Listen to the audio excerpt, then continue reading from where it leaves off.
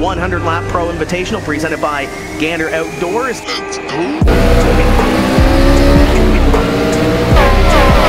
Clickerman taking that wide arc into the turn. I love that. Now he can diamond the corner off.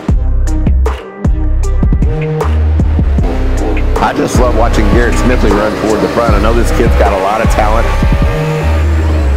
Look, around goes the field. That's Austin Hill sideways.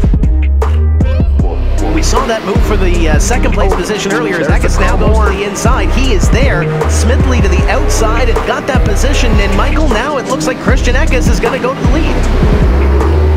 Eckes will come away with the victory in this eNASCAR Gander Outdoors 100 iRacing Pro Invitational.